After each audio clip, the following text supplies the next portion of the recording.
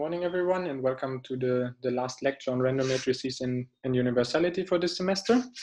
Let me maybe start with recalling a few things.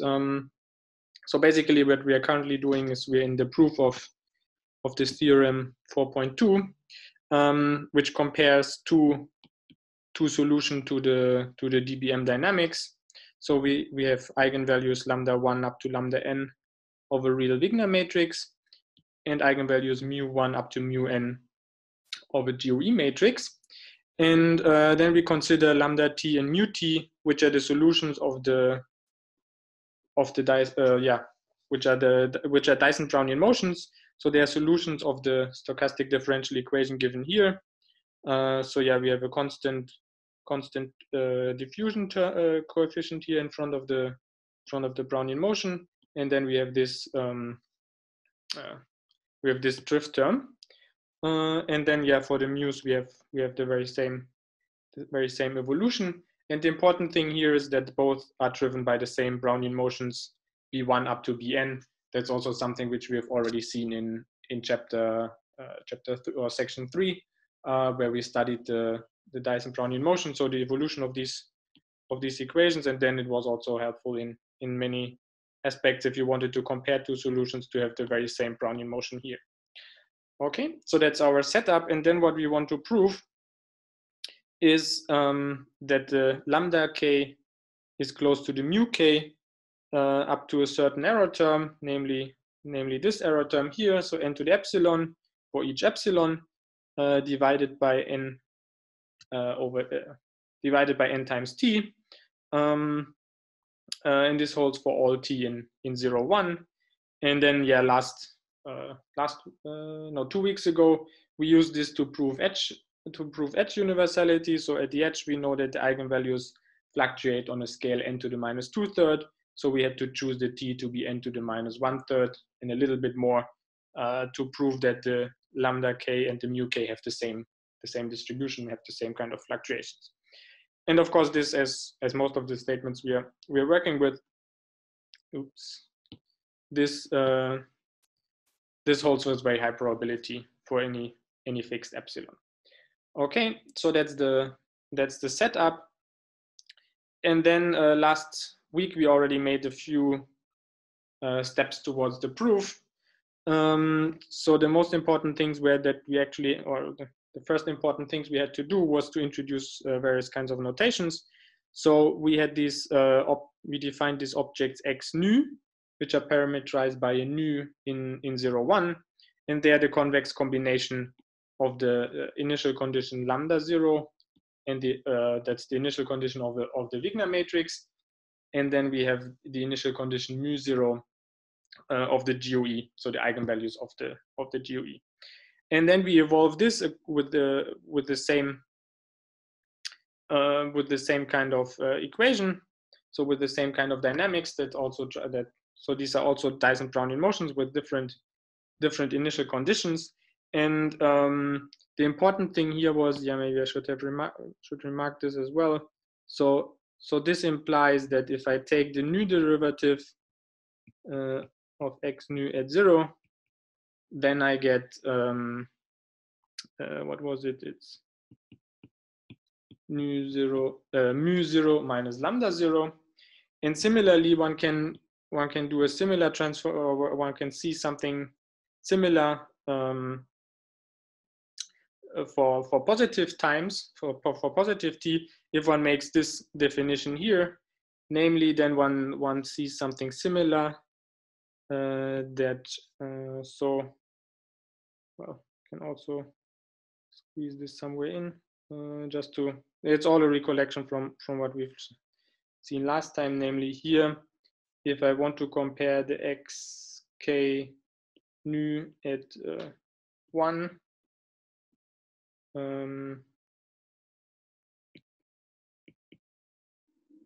which is of course at 1 we have the mu's. Now what am I doing?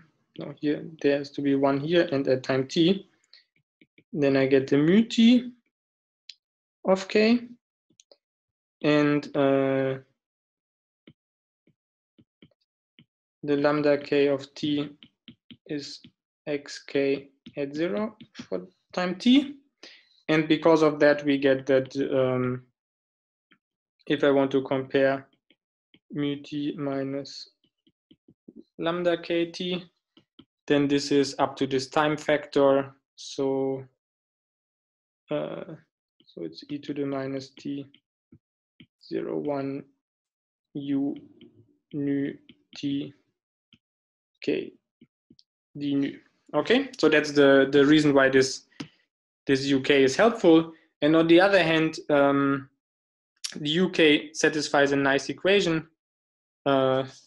It's this kind of heat equation. Yeah, I didn't recall the definition of the B, but yeah, as I motivated last time, this is some kind of Laplace operator, and the initial condition are just this initial condition here essentially, and yeah, this equation has many nice features. I listed some of them last week, and we are gonna study them today also in the exercise session. So the UK was the first tool, and then we had a second. Then we had a second auxiliary quantity, which was the VK. These are the absolute values of the mu k minus lambda k. You remember that, and then yeah, for positive times we evolve the V with the same equation as the U's. And you remember that this that such an equation has the nice property that if I start with some if I start with something positive, then along the time this positivity is kept. So the VTs will also be positive because these here are positive initially, and that's very helpful in the use of the following quantity. This is this function ft tilde, which will in some sense define us the convergence, or will give us the convergence, because we will get an estimate. Already last time I stated the result, and we'll prove it today. We'll get a nice estimate on the ft tilde of z, which will ensure that, or which will help us then to prove this theorem 4.2 that I just recalled. Okay, and last time we already had we already made a few steps towards the proof of theorem 4.2. Namely, I claimed proposition 5.4, which had a few small typos that I apparently overlooked when I wrote it up last time. So first of all, well, I should not say epsilon here because it's actually the gamma in the definition of the spectral domain S. That comes here in as error terms. So the event we are really looking at is the imaginary part of ft tilde of z. And then here, maybe I should just cancel out these things so that there's really no, I should remove the wrong things. So yeah, this error term here should be an n to the gamma over 2. And also here, back here, the nu, we will not get, so if you look at the definition, if you look at so in order to prove this uniformly in nu, inside here we would have to do some kind of continuity argument in nu, but it will be very difficult to control the continuity of ft in nu, at least in some strong Lipschitz sense, because this is basically, if you take a derivative here of nu with respect to nu, then you will get all kinds of blow-ups if two eigenvalues come close, and these are very hard to control. This is actually the kind of, we will, along the way that this argument works, we will actually avoid controlling these shocks when eigenvalues come close quantitatively, and that's the whole beauty of this approach, where you use this f tilde compared to having to track what happens with when the eigenvalues come close. So we will not be able to do this continuity argument, and that's why it was wrong here to have it uniformly in nu. So this is this should not have been there. So the correct statement is this here. So it's of the same flavor. It's just that the error term is less general, and we don't have this uniformity in nu. And last time we already concluded from proposition 5.4, we concluded the following corollary, which is now correct for all epsilon, because I can just choose here. So here there is no z dependence anymore. So whenever I want to get another epsilon, I can choose another gamma here. So the epsilon, the n to the epsilon error term here is still correct, but I also claimed that it's uniform, that it holds uniformly in eta, uniformly in nu, which is also not correct. So that's that should be out. And this we already proved last time. And now I want to use, we can directly use this corollary 5.5 to prove theorem 4.2. So what I recalled in the beginning. And then I will say a few things about, there was also proposition 5.3, which I stated last time, but I didn't say anything about its proof. And also I will say something about the proof of proposition 5.4 here. Okay, so that was a recollection, and now we go back to the proof of theorem 4.2. So that means the task will be to control how far is lambda from mu. Okay, and so now, as I announced, yeah, maybe I should have. So yeah, you can maybe take a picture here with the corrected results. And yeah, as I said, then we can now use this corollary 5.5 to get the proof of theorem.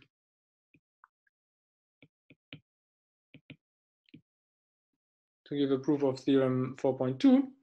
And first I want to use that I have this kind of information about the equation, namely this equation for u and for v.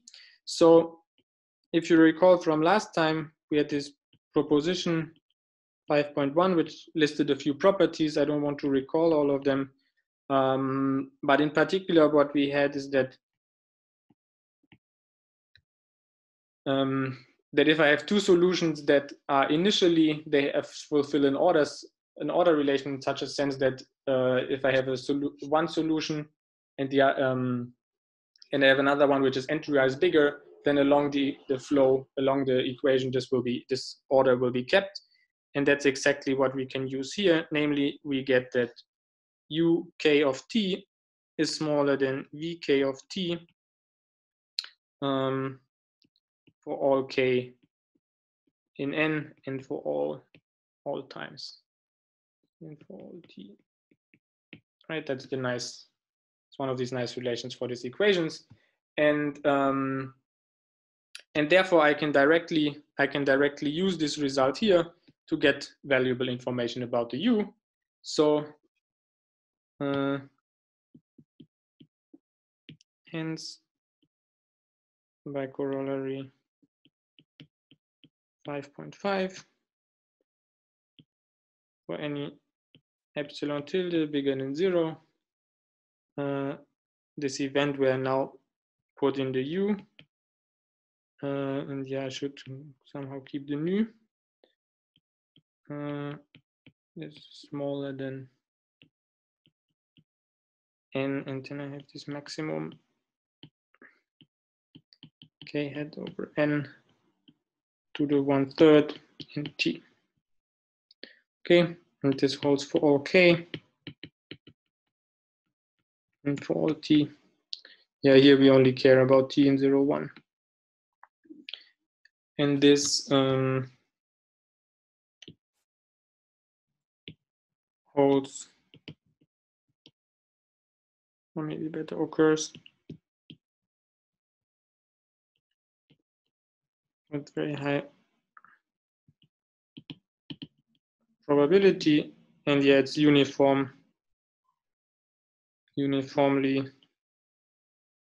for nu being in 0, 1. Okay, so now we already mapped everything back into U, and recall that if I integrate U along eta, then I get the difference between lambda k and mu k. So that's what we want. And now we introduce some characteristic function which will be useful in the following. So I look at the event when U nu of 0, the supremum norm of this is smaller than 1 for all nu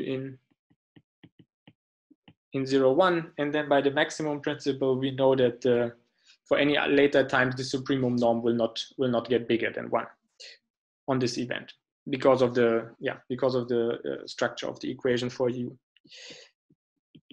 And then I can recall what the U is at time 0. So it's lambda, it's mu of lambda, mu of 0 minus lambda of 0. And this holds actually for all nu in 0, 1. And on the other hand, I can use the rigidity by smuggling in the right quantiles of the semicircle distribution. So mu k gamma k plus lambda k of 0 minus gamma k. And yeah, this is smaller than n to the minus 2/3. Then I have this k to the minus k hat to the minus 1/3 times n to the epsilon. And this holds this very high probability. This is just rigidity.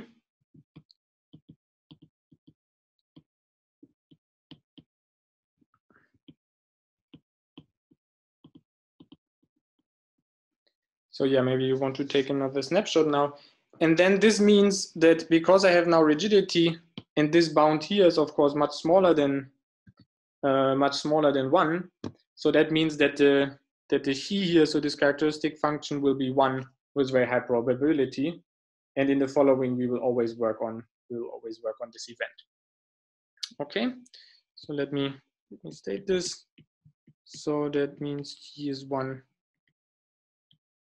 with very high probability.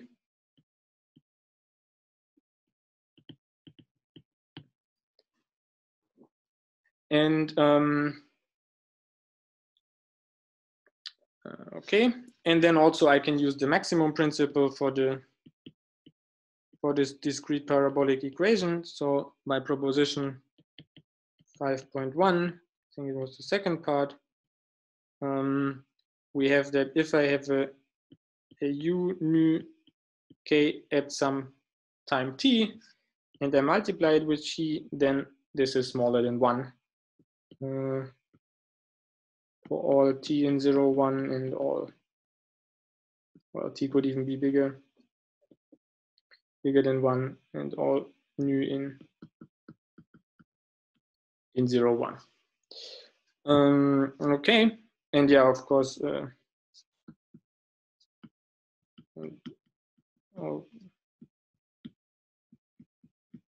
okay in n. Okay, and now we will work towards getting these kind of uniform estimates in eta, in nu, where I said before that one cannot do a continuity argument.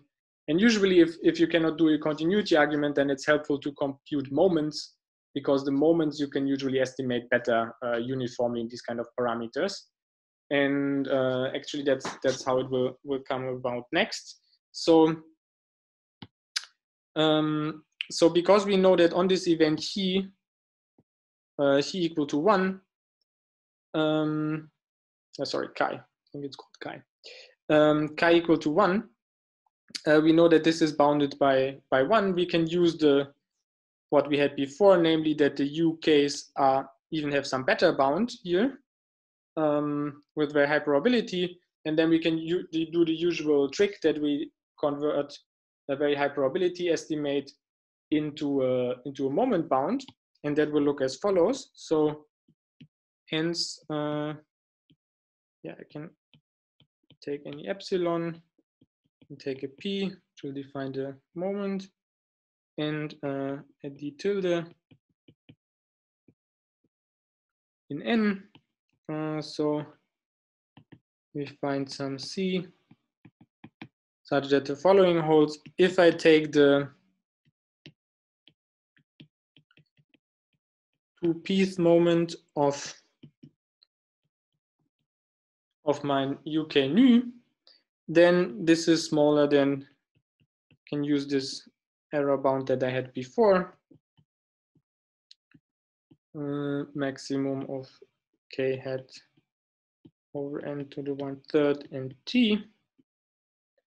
Now this is then multiplied with 2 to the p, and plus on the other event I can use the bound 1. Any word bound would have also done, but this complementary regime only happens with very small probability, so I get the usual term here for the very high probability estimate. Okay, and now I can use what I used before, or what I said before, namely that if I want to find out what the mu k minus lambda k at time t is, then I can rewrite it in terms of u. So I get this e to the minus t over 2. I have to integrate from 0 to 1 to nu, the u nu k of t with respect to nu, and then I can do the following estimates. So now we want to get an estimate in very high probability sense. So of course we can, by Markov inequality, it's enough to estimate moments. That's what we will do now. So I have the lambda k minus mu k to the 2p, and I also multiply it with xi. And note that I can always, I could also add an n to the 2p up here, because the nu is 0, 1 valued, so this powers doesn't change. That I will use tacitly in the following. But first what I want to do is, so now I can plug in this here. I can forget about this factor. This is smaller than 1. And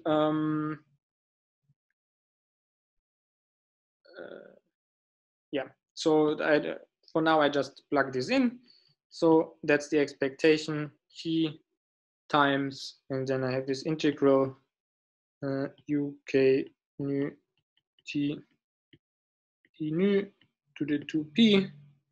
And what I then do is now of course I want to write it in such a way that the integral comes outside here, so that I can use Fubini to get it, to rewrite it into moments of the use here. And to that end I can use Jensen's inequality to pull the absolute value and the 2p inside of this new integral. So this is the same as, and then I can use Fubini to exchange them. So this is the same as expectation chi u k nu t 2p d nu. And then because everything up there is uniform in nu, I can do the following. I can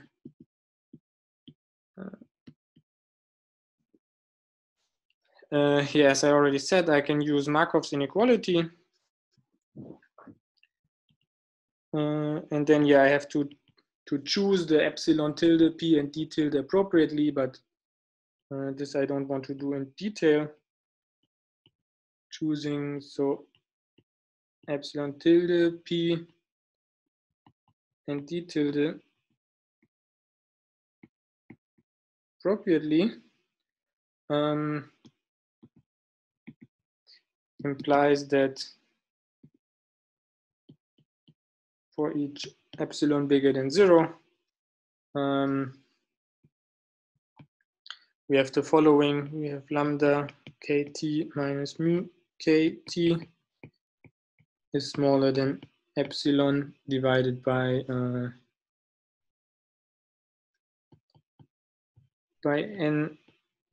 and then yeah, I want to give this maximum actually name. I don't want to write it like many times now. MKT.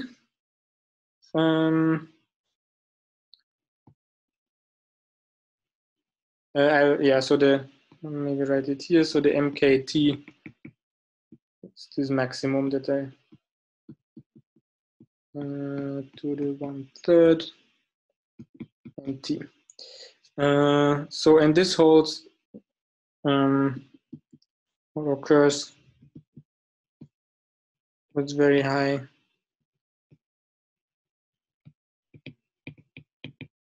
probability, and it holds at least uniformly for T in 0, 1.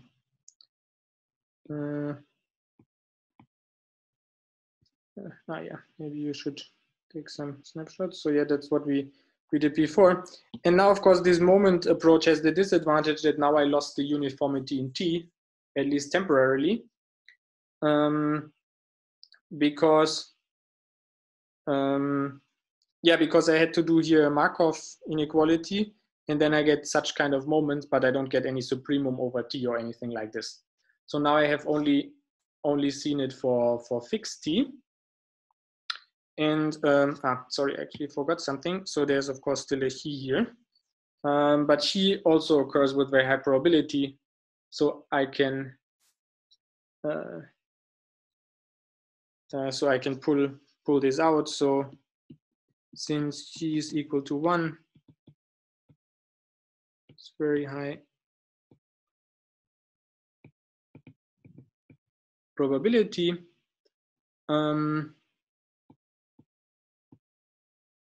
We have actually the same thing as before.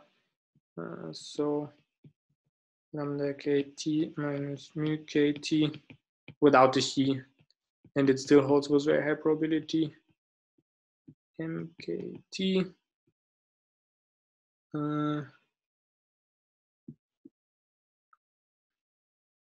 Maybe I can put this out.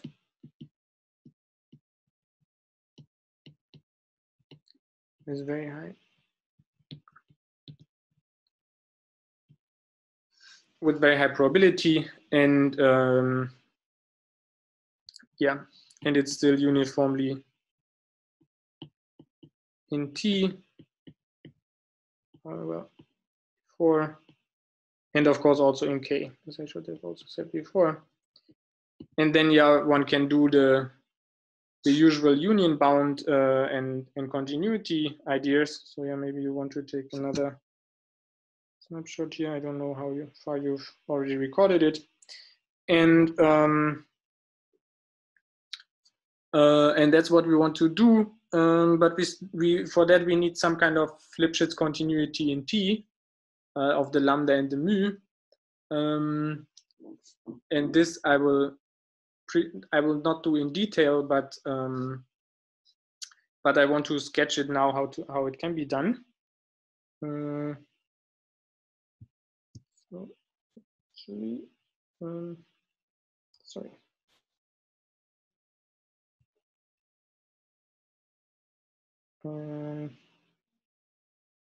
Okay, so this can be done as follows, because we can write it as eigenvalues of a matrix.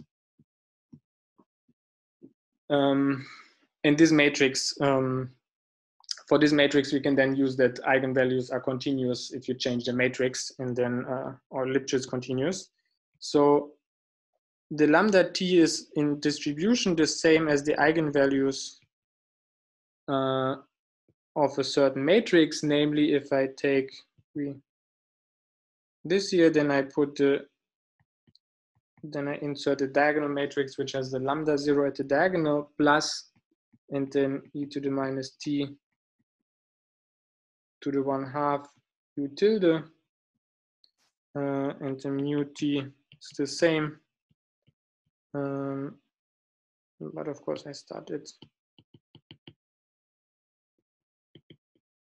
mu of 0.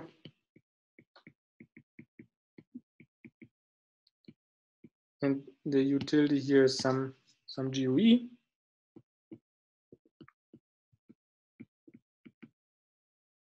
Yeah, I can choose it independent of what was it, H0, and then was it W or was it U1? Okay, and U1. Okay, and then since eigenvalues, I will write it a bit sketchy or informally, but I guess you've seen this. Since eigenvalues are Lipschitz continuous functions of the matrix. So yeah, it's a little bit informal. I don't specify the norms or so, but you remember that in these kind of uniform continuity arguments, to extend a certain bound to a bigger space, you can even afford n independent Lipschitz continuity constants. So this is not a problem. This is not a problem. Is a little a union bound and continuity argument extends the yeah. Remember, there was a difference between the uniform bound in star. So yeah, that should be star. Yeah, uniform bound in star to a bound simultaneous in T.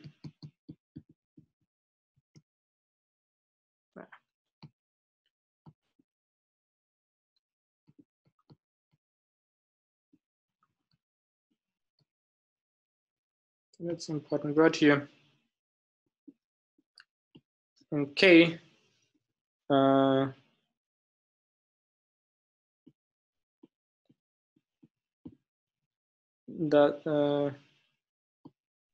yeah, and this is the statement we want, because that means we can actually take this event here and then add the T and the K inside the event, so it holds uniformly. And this proves the theorem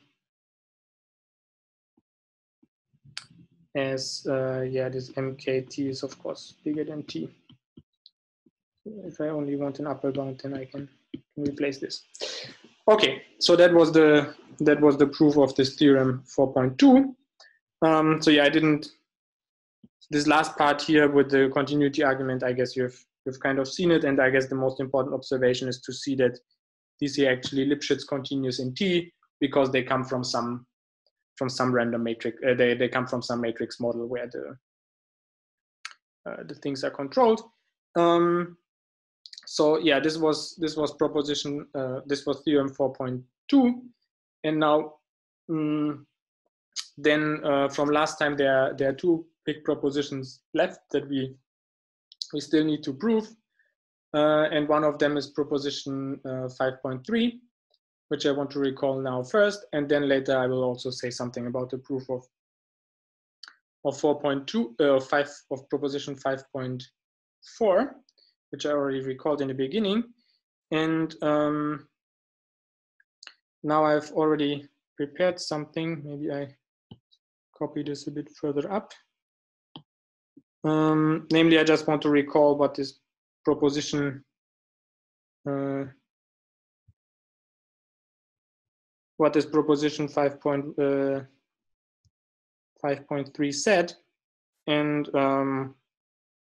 then I want to give you some ideas of the proof. Unfortunately, the proof is a bit longer, so I cannot give the I cannot give the whole proof, but I will focus on the main ideas. So yeah, so this is this new subsection where we want to discuss about the main ideas of the proof of proposition 5.4. So to that end, I recall these definitions of the spectral domain that we used last time. So yeah, we had the function kappa, which measures the distance to the next edge for any spectral parameter z, and then we looked at the spectral domain S, which is the usual form. So I have complex numbers in the positive upper half plane, real part E, imaginary part eta. Here now the point was that the E is a little bit away from the spectral edges, -2 and 2, and the eta is somewhat fixed. That had was just convenient for notational purposes. And then we looked at the domain R, which is just the time evolution. Okay, maybe I should have recalled this as well. Which is the time evolution of this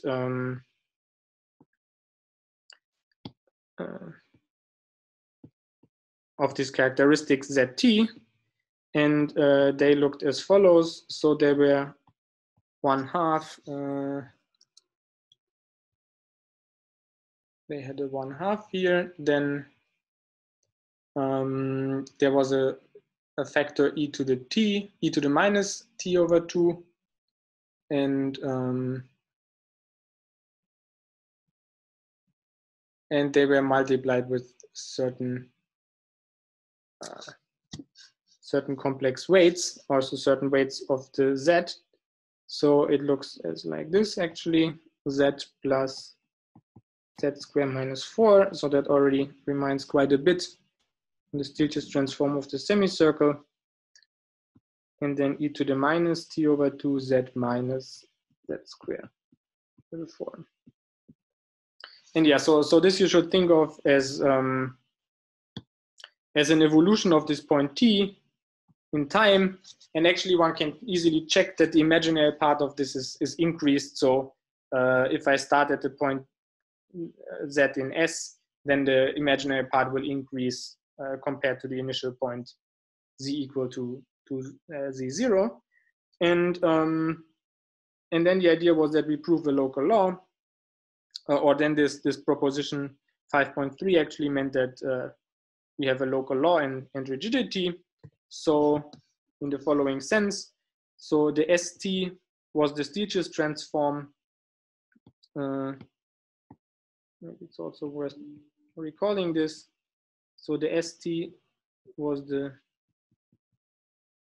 Stieltjes transform defined by the measure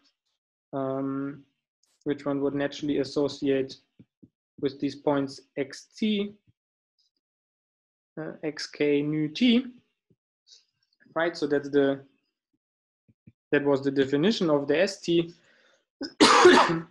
So yeah, I guess if you think of these objects here as being eigenvalues, then this is a Stieltjes transform of this empirical spectral measure. And then here the claim was that the ST is close to M, the Stieltjes transform of the semicircle with the usual error term on this whole spectral domain R. And now it holds uniform in T and in nu. So here it's here to get the uniformity is not a problem, because the X, they're easily X's you can control easily in well, you can easily control the X the first derivative of X with respect to nu. These are the U's. But then, so here it's easy to get uniformity, but for the other statement that we had before, this is actually harder. So the first part here is this local law part that states that the A1 occurs with very high probability, and then we have the second part where you compare the X. The xk nu t with the gamma k, so the quantiles of the semicircle distribution, and that's the rigidity. and this also occurs with very high probability, and here everything is also uniform in T, or simultaneous in T and simultaneous in Nu. It should be maybe be a bit more precise here. And that's the statement that I want to explain now. And I think I can still give the main ideas before the break, and then maybe make the break a little bit later. But yeah, as I said, I will be a bit sketchy here. So first of all, I guess you all remember from last year or last semester. So yeah, what I want to do now is I want to give these main ideas of the proof of proposition 5.3. So yeah, as you remember from last semester, to get this kind of rigidity bounds, it was enough to have a local law that's sufficiently strong. So in fact, that's the only thing that one needs to do. So it suffices to show that this event A1 holds with very high probability.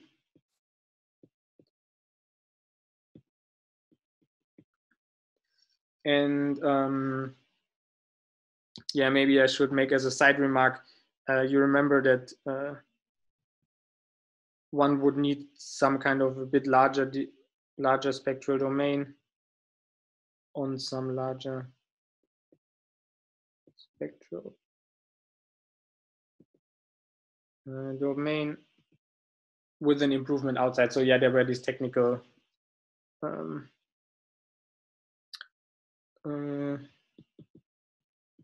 was improved error bounds outside -2,2.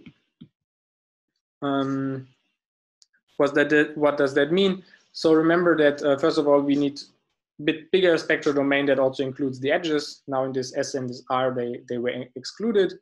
And then also what we need is that that we can control the largest eigenvalue, so we can avoid that this goes off to infinity. And for that, we needed some improved error bounds outside the usual spectrum, outside the spectrum or the support of the semicircle. Okay, so we can focus on the local law. And first, I want to stress that we have rigidity for all nu at time equal to 0. So by eigenvalue rigidity, so if I take the xk nu at 0 and compare it with the gamma k, this is smaller than just by the definition, because this is a convex combination. So mu k0 minus gamma k, and then of course this one can make smaller than the usual, then yeah, as small as one usually expects the rigidity, and to the epsilon with very high probability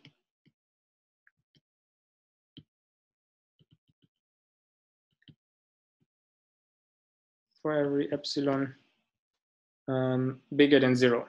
Okay, and that already indicates that initially for all nu you would expect the semicircle to be correct. So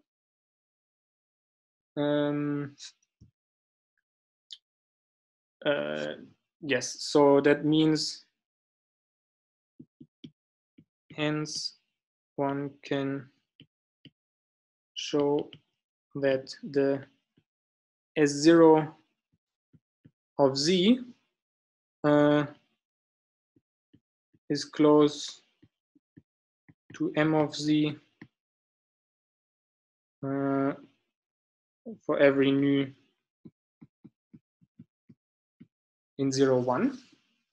Okay, and now we use this this matrix representation that I had before in the general for general nu. So set ht nu to be the following: e to the minus t diag x nu 0 plus e to the minus t 1/2 u tilde, where u tilde is a GOE as we had before. And then we know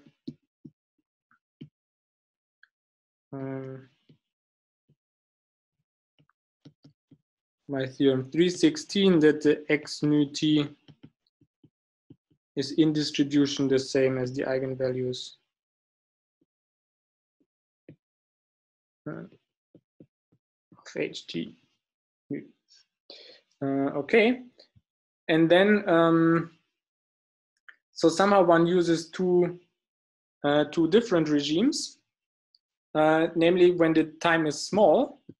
So yeah, I now fix a nu in 0, 1.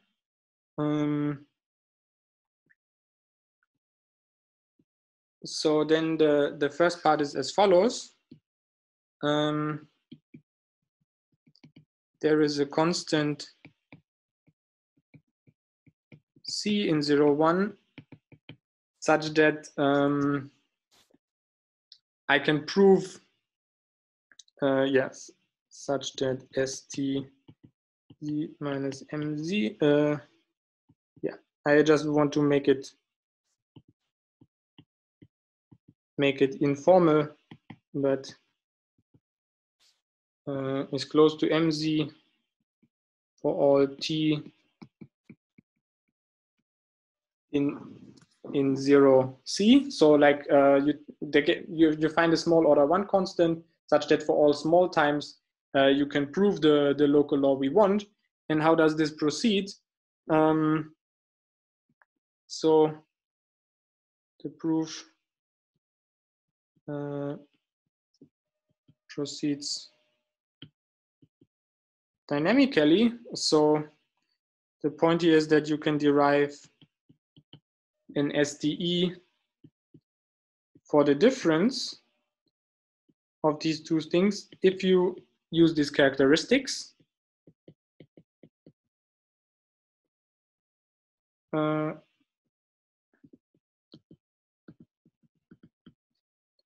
Along these characteristics zt that we had before, and then yeah, you use this to show yeah, well, control st minus m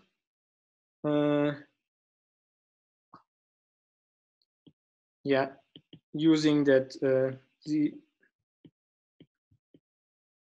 sorry, s at 0 at t equal to 0 minus m is small, and yeah, that the imaginary part grows. So if I take the derivative here, then this is positive. So that's the first part. And then once you have it up to time c, then one can use the usual ideas. So to prove a local law. So for t in c up to 1,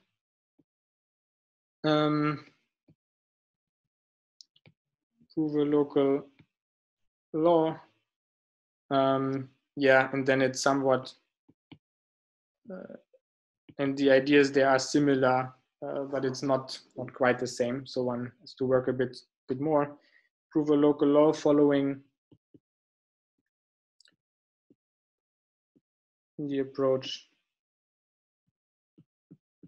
from last semester.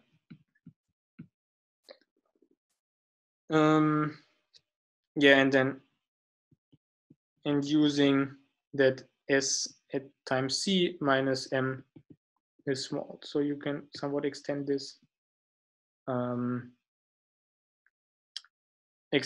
yeah, I should remark that both of these steps are, of course, as you can imagine, quite non-trivial. So they would clearly take us well, I guess each of them would take at least two lectures, even referring to the results from last year. And then, yeah, finally, one does the usual thing, union bound plus continuity argument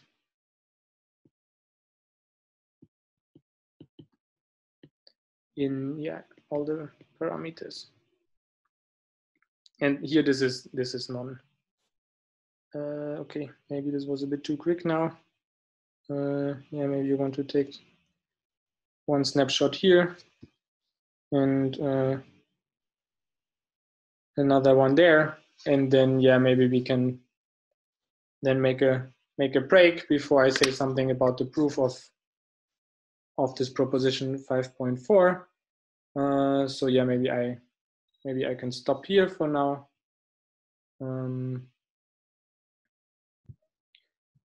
Yeah, then let's continue with the rest. So before the break, yeah, I somewhat explained a bit about the proof of proposition 5.3, and 5.3 will in particular be used in the proof of proposition 5.4 that I want to discuss next. So yes, I already tried to indicate in the beginning, this will now be a bit more sketchy, but a bit more complete in some sense than the proposition 5.3. But first, so I will explain the main ideas and many steps also in detail, but there's some kind of, in some sense, elementary estimates which go similar, as for example analyzing the Stieltjes transform of the semicircle and all the kinds of scaling it has close to the edge in these things, that I will omit, but then I'll try to indicate when there's some kind of more work to be done, which I don't want to do. Okay, so but first I need to introduce quite a bit of notation, and throughout the argument we will fix nu and prove it prove the statement for this fixed nu as it's formulated. Yeah, maybe it's good to look at the proposition again. So yeah, it's this proposition. Yeah, as you can see, it's well, at least it's not stated uniformly in nu anymore. But so everything here happens for fixed nu. Then we fix the gamma is anyways fixed, and we work on this domain S. And yeah, the goal will be to prove that we have this kind of upper bound on the imaginary part of the ft tilde here with very high probability. And the main idea how to do it is to define, to in some sense, well, what we have to do eventually, right, is to do a kind of continuity argument in T and in Z. And now here we will already we will implement this along the way. So we want to work on we will first work in a discrete grid, so to say, in the T and in Z. And to get the statement there, we will define stopping times that that click as soon as this bound is violated, and for a certain C, and then we will, by a continuity argument, we can then see that this extends to the whole spectral domain and also to all times. Okay, so here's again the proposition. I guess you are now familiar with it. So the main philosophy will be that we have to bound the ft tilde, and as I said, we will do it on a grid in time and in, so to say, space, so in T and in Z. So to that end, we define the following quantities. So we have a TL, which is L times n to the minus 12, and the L runs from 1 up to n to the 12, right? This is this standard notation. I used it already a few times today. Hope this did not confuse anyone. So that's the first. That's for time, so to say. And now we come to the space discretization. So Zm, which has real part Em and imaginary part eta m, which are defined as follows. So I have an integral rho semicircle dx. So in some sense, these are quantiles.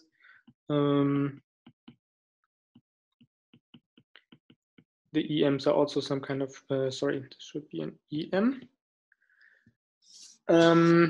These are quantiles, and then the eta is defined such that we're in the spectral domain S. So it's I n eta n kappa of EM to the 1/2. Okay, and yeah, here we have the same kind of grid. So m is in n to the 12.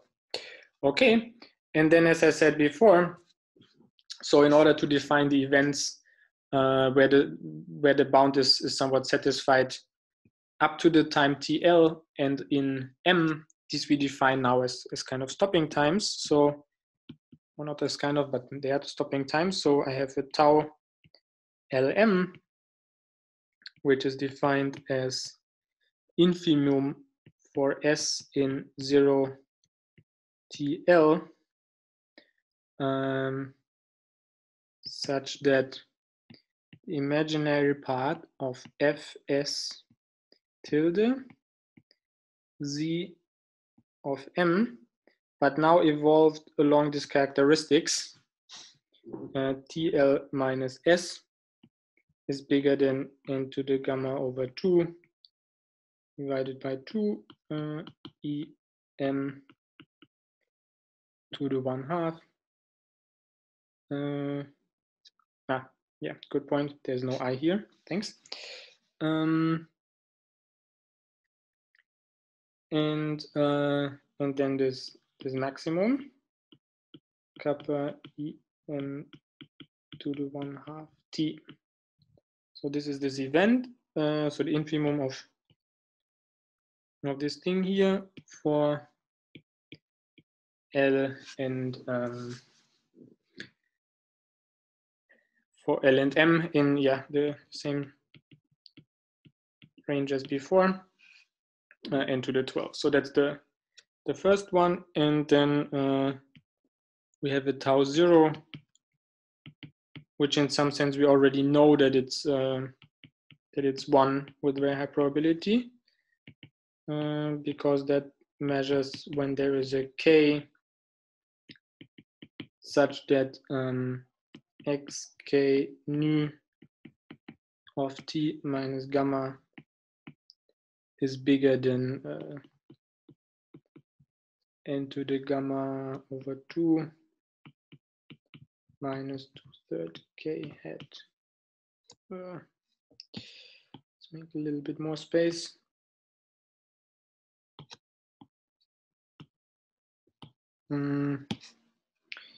To the minus 1/3. So yeah, that in some sense measures rigidity. So this we already know by the proposition 5.3 that this doesn't happen. And finally, the tau is now the minimum of tau 0 and the minimum tau LM, where LM this is 12. And we want to be in the spectral domain, so the kappa of E should be sufficiently big. I think it was 2 gamma n to the minus 2/3. Okay, and I should make some important convention. So I guess it's common to say that if the infimum the empty set is plus infinity. But here, since kind of our world in time ends at time equal to 1, we want that the infimum is of the empty set is 1. And then, yeah, the important observation is note that tau LM and tau 0 are stopping times. Yeah, with respect to the usual filtration that we use in this business. So with respect to FT, and yeah, the filtration is defined as well, the filtration that comes from the Brownian motions when S is smaller than T and K is in N. And yeah, of course, also from the initial conditions, which are also random here. Okay, so these are stopping times, and so we can use them for, yeah, so that's a helpful observation for many steps. And now I want to define certain events when, well, certain supremum is bounded. And then after this definition, I will give three claims, and all the three of them together will directly imply the proposition. And then we will go through the proofs of these three claims. So the event is this ALMK. So it depends on these three parameters, and it looks as follows. So it's that the event that the supremum, when I take U in the time interval TL L plus 1 of the absolute value of the following stochastic integral. So VKS dVKS Zm minus KS squared. This supremum should be smaller than n to the minus 4. Yeah, L and M are as usual out of the n to the 12, and the k is in n. Where does this thing come from? Well, if you look at the definition of the FT tilde, and then actually there was a, I will recall this in a minute, we had a statement that gave us the time evolution of the FT tilde in the, well, in the usual sense as a stochastic differential equation, or as a, yeah, as a stochastic differential equation. And then these were the diffusion terms that appeared there. And so the ALMK event says that the diffusion term is not too big, and then it will actually, on this event, we will see that everything is governed by the, so to say, by the evolution of the time, by the drift terms, and that will somehow be captured in the following, or inside the proof of the following claims. And yes, as I already said, so I should be more explicit. So the proposition 5.4 follows directly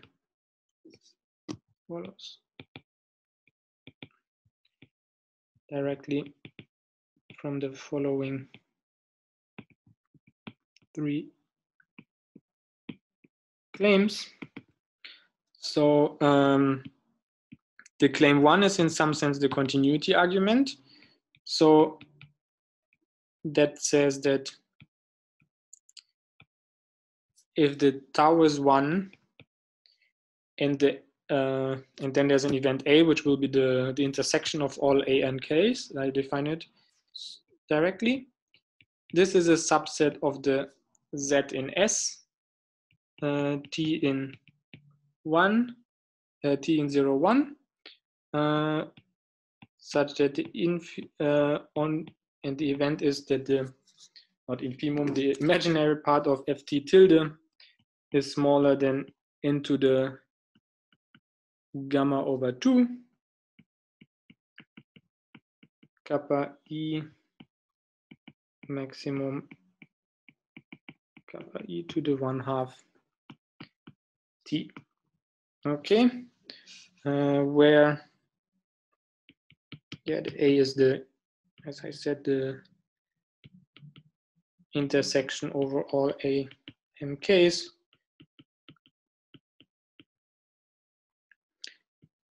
Okay. Yeah. Okay, so what does this tell us? So, well, it says that if the tau is 1 and all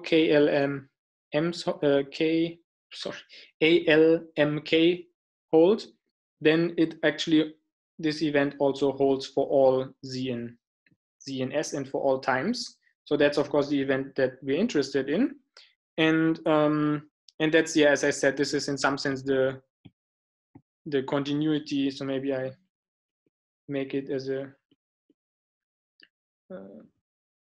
remark here, union bound plus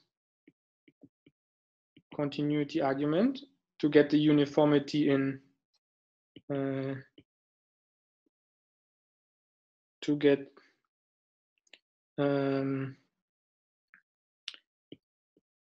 to control event simultaneously in T and Z. Well, and of course K. Well, K is trivial. Okay, so do you see it? So the so if the tau is 1, then somehow these statements here, so the estimate that we want to prove holds for at these up to these discrete times and at these points Zm. And then here we can approximate the general Z by those. So that's the punchline of this, or the idea of this claim. And then the second claim is that the ALMK occurs with very high probability.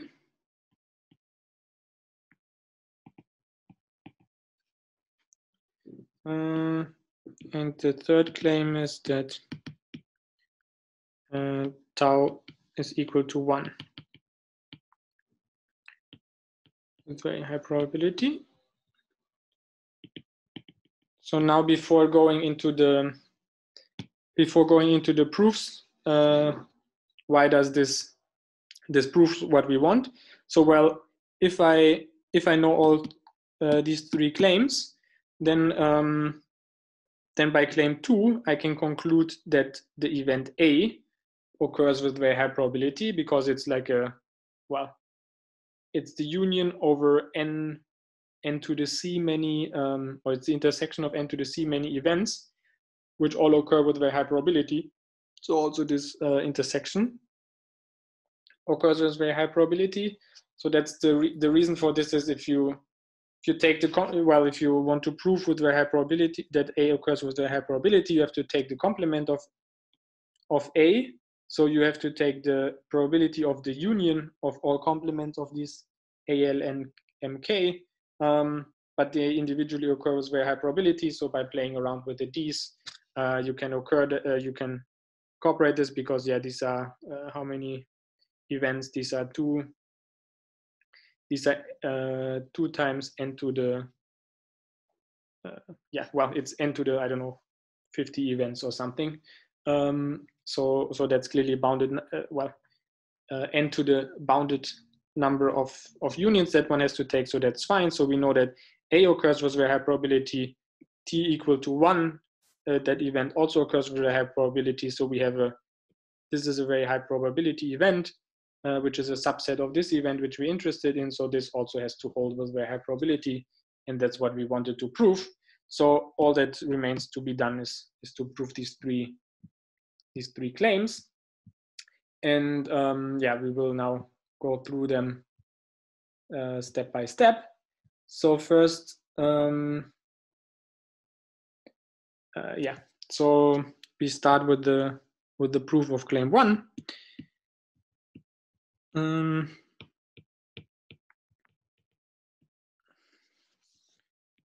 So we can fix a z and a t in 0, 1. And then we have to prove that for these combinations we find, in some sense, yeah, we can prove that this is controlled once it's controlled for all zm's and for all times. So for all times TL.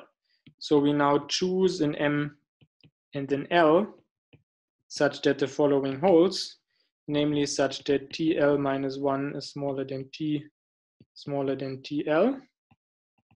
Here I'm using the convention that T0, that was not defined before, is 0.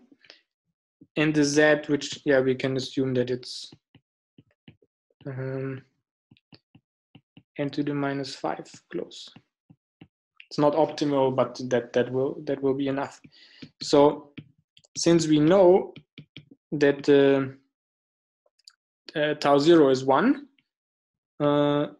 we have, as we will use before, that the mu k0 minus lambda k0 is smaller than, say, 2 and gamma over 2 n to the minus 2/3 k to the minus 1/3. And yeah, I just need some very crude bound here.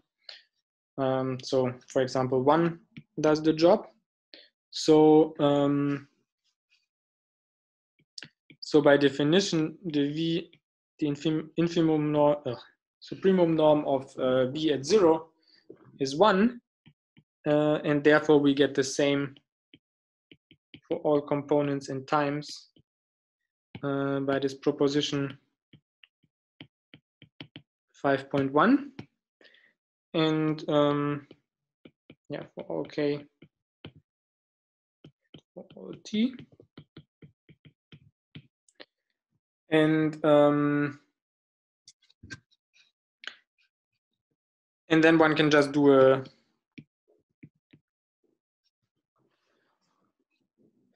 Lipschitz.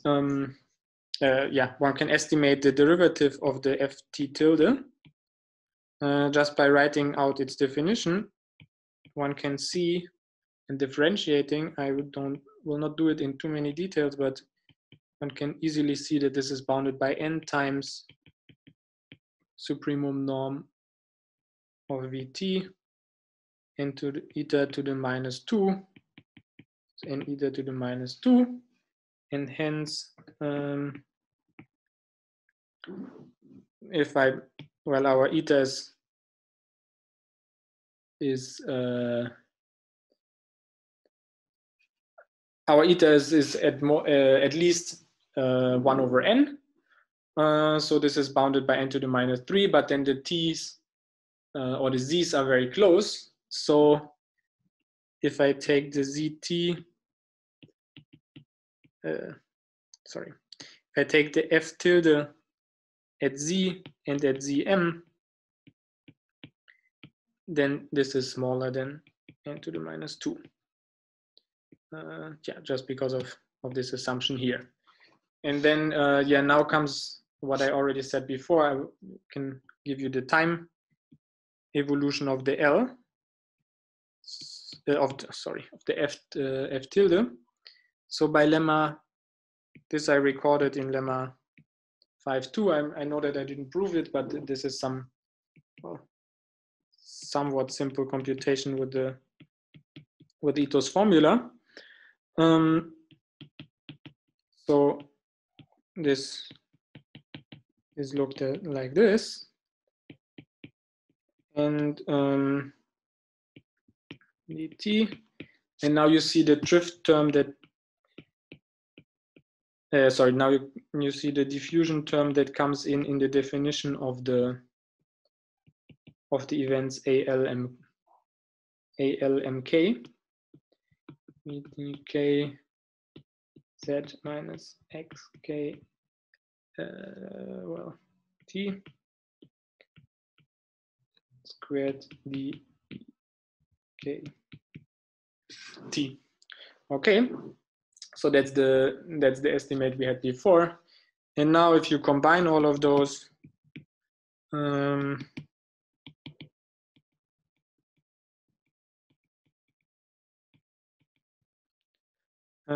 yeah, one can, so now the idea will be that I estimate all of these coefficients, and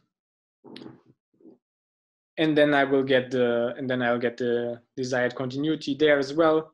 And then we can combine everything to control the imaginary part of ft tilde at z.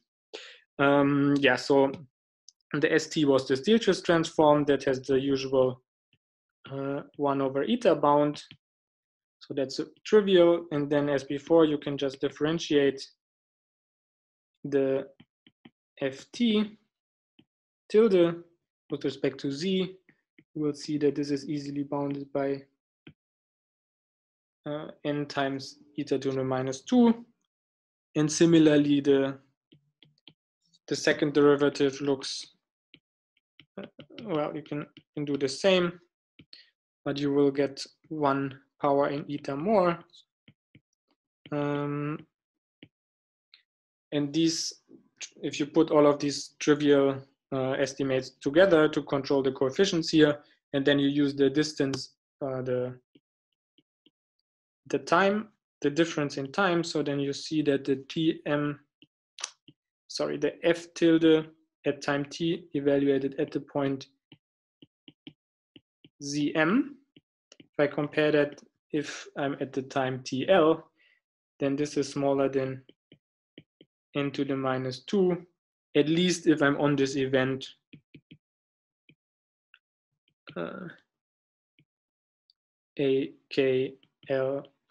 the union over the ALMs and or the intersection in K. Okay, so now I know what happens if I change the Z, and I know what happens if I change the time. I can put these things together to prove the first claim. So what I'm interested in is I want to estimate the imaginary part of ft tilde at the point z. So I first replace the z by the other variable. That means I lost an n to the minus 2.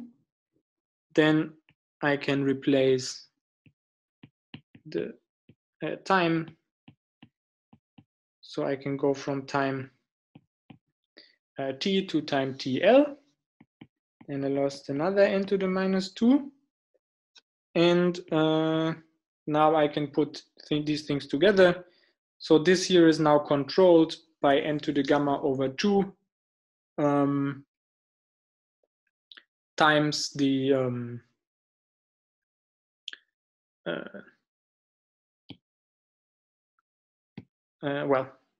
let me write the result, and then I explain how one gets there. So unsurprisingly, I claim that we get what was expected. And why is this? So well, I can, so this has a number of inputs.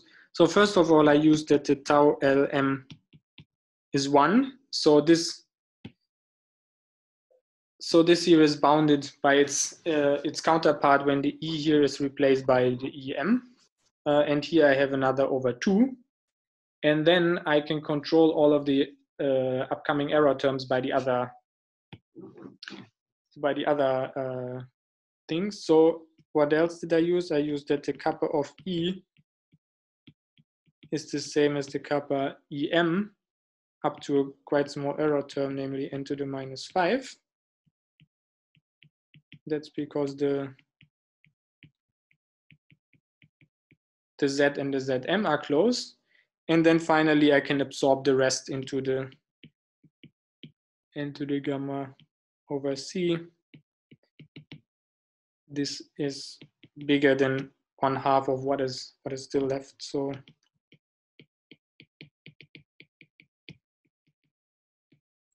this is bigger than c to the n minus 2 as the z was in S. So there we had some sufficient distance from the boundary. Okay, so that proves the first claim.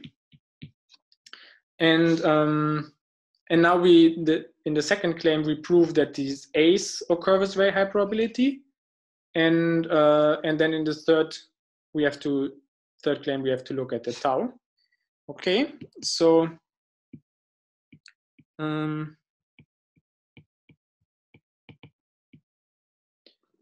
so yeah, we will first define some, well, it's a martingale. So with mu, that's defined as follows. So it's the integral up to time t, starting at time L of the argument in the definition of the ALMK. So we evaluate at Zm k xks squared. So that's the martingale we want to look at. And then we have the following. We want to smuggle in. So what we have to estimate is that this probability here is small, and it will be helpful to smuggle in the tau 0, which we can control by proposition 5.3. So, and then what is left here is we have to estimate the supremum tau lu, TL plus 1, absolute value of mu is bigger than n to the minus 4. And here we can smuggle in the tau 0 being 1. So if the tau 0 is 1, then I can smuggle it in here, because then I don't change anything if I replace the u by the minimum of u and tau 0, because anyways the tau 0 is 1, so in this regime it doesn't make any difference. So I keep this probability here for now, so that's smaller than the supremum tau lu, TL plus 1 mu minimum with tau bigger than n to the minus 4. So as I said here, I use that the TL plus 1 is smaller than 1, which is the tau 0 at this event. And now I do the usual thing. So now I want to estimate the supremum of a martingale. So I can use this well, first of all, I can, because it's estimate in probability, I can convert it to an estimate in moment sense by using Markov's inequality, and then I can use this Barkholder-Davis-Gundy inequality, which transforms the moment estimate on the supremum of a martingale into a moment estimate on the quadratic variation, which is of course then easier to deal with. So that's what we want to do now. So let me first write the results. So there's a CP, then I have the expectation of quadratic variation. Sorry, it should be 0 here. Tau 0 at time TL plus 1. And now here outside I took the 2p moment, so I have an n to the minus 8p. But then when I look at the quadratic variation, I get only a p here. So yeah, what did I do here? Well, I used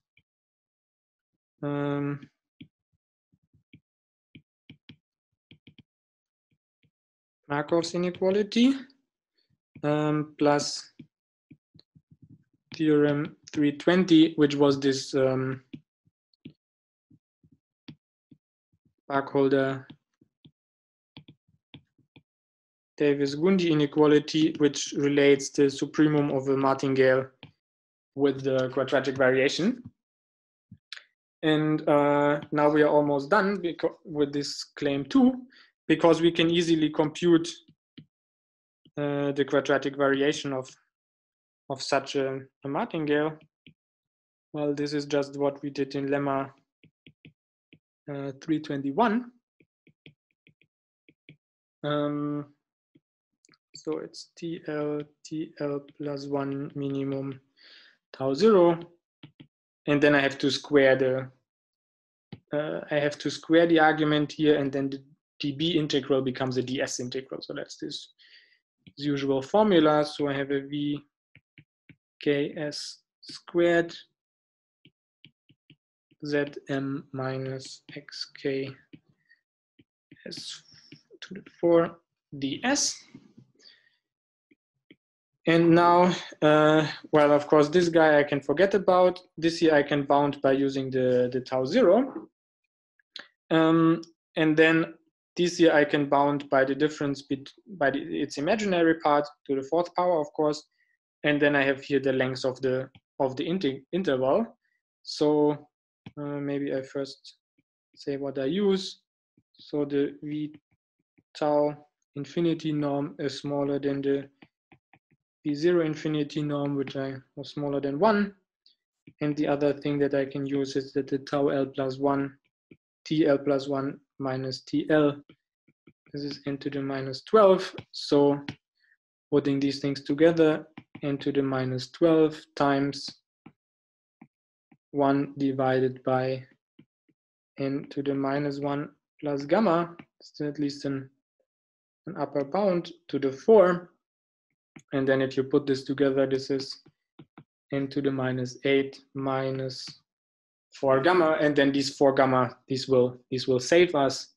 So because this n to the minus 8 cancels with this here, but then I still have an n to the minus 4 gamma times p. So that's the thing where we are gaining from. So hence the probability LMK complement is smaller than the probability that tau 0 is smaller than 1, plus the CP n to the minus 4p gamma. And yeah, thus tau 0 being 1 with a very high probability by the proposition that I sketched before.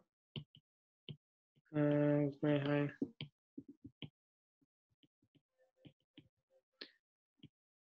By this proposition 5.3, this implies claim 2. Okay, and now I'm running a bit out of time, so yeah, I will just sketch the idea for the proof of claim 3, which has, well, maybe let me say here sketch. So the core of the proof is kind of an proof by contradiction. So we assume that the minimum of this tau L m that this is strictly smaller than 1. So this here where the conditions to the minus third is smaller than 1, and then I take the smallest L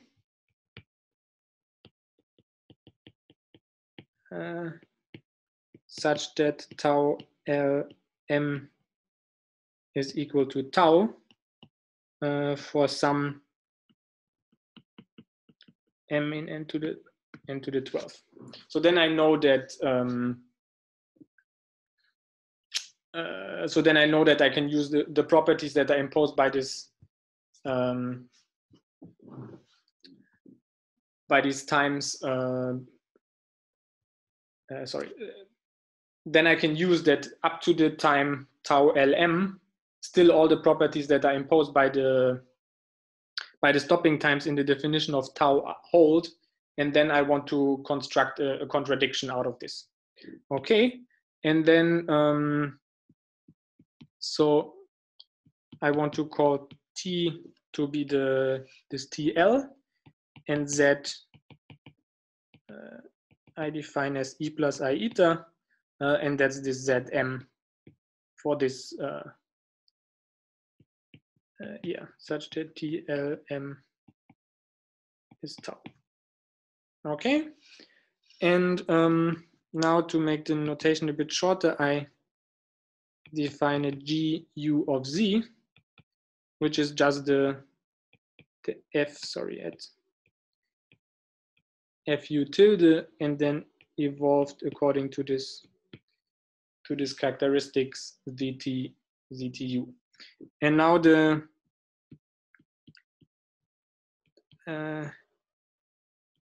now we show the contradiction.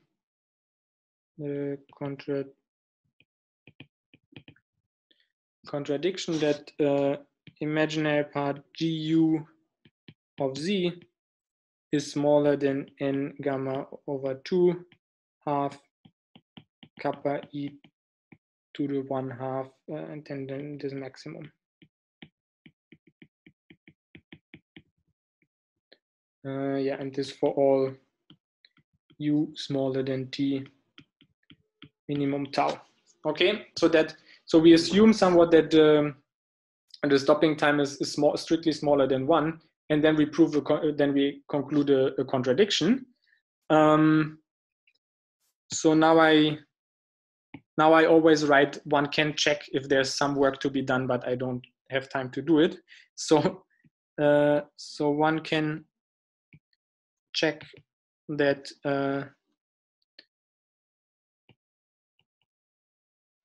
so I need that the imaginary part of G at time 0 is actually much smaller than this, so over 10, say, times the maximum. Okay, maybe not all of this should have been blue, but well. And then I need to control the difference, namely imaginary part GU of Z minus the imaginary part G0 of Z. If this is also small, then by the initial one we can control everything. So, and this one can do by Ito's formula. By Ito's formula. This is again a bit longer, one can see that. And then you get a differential equation for this.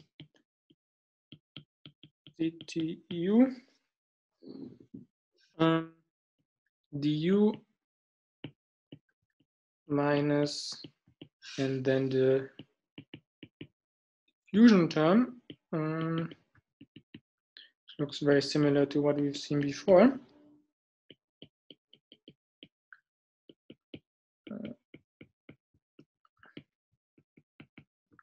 dBKU,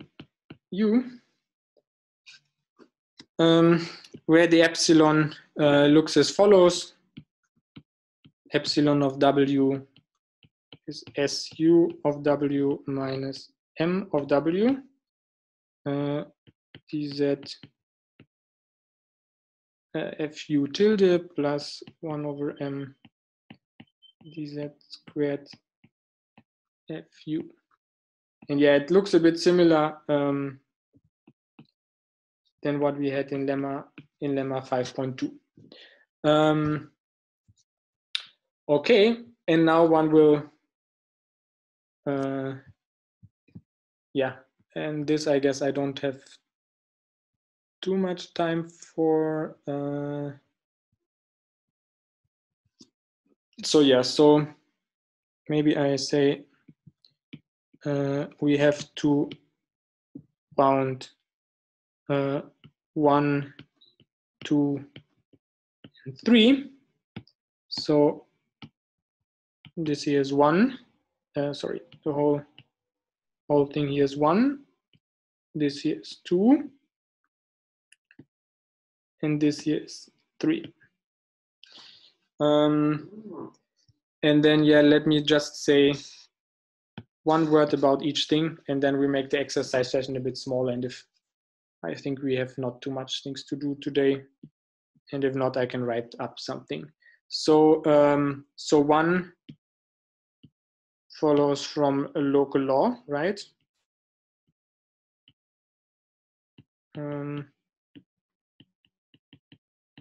That we sketched in proposition 5.3. And then, well, one has to make, and there are certain other elementary computations. Yeah, so derivative of f tilde. Yeah, so maybe that's all I want to say, because this is very sketchy. And maybe plus the, yeah, maybe here it's better I say controlling derivative of f tilde with the imaginary part of f tilde. Second is the same. It's this same idea here. Copy, paste.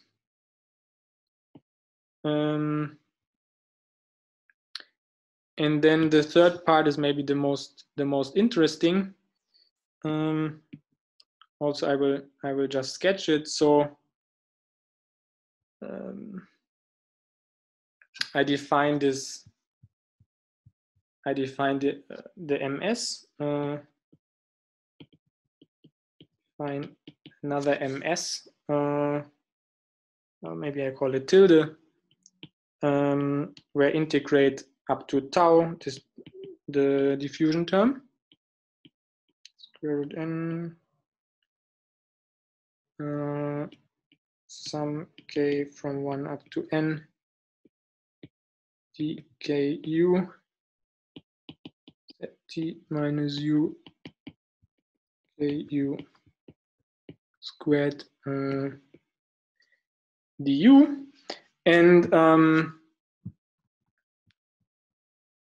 And then one can show, that's again some estimate. Actually, that's the most complicated among these. One can show that. So if I look at the quadratic variation of this m tilde at time t, then this is, say, smaller than n to the gamma over 10 kappa of e. Now there's no square root here because the well, the quadratic variation is in some sense the square of the martingale with very high probability.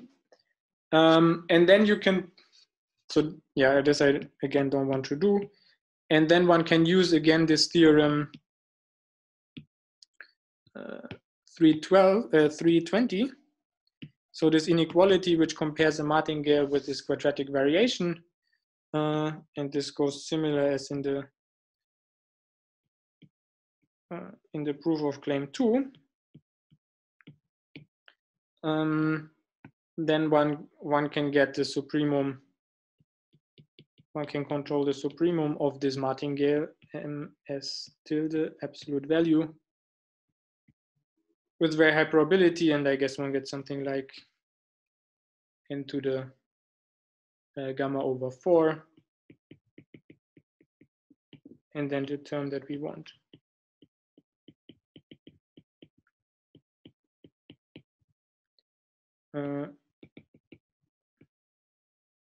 Should also with very high probability.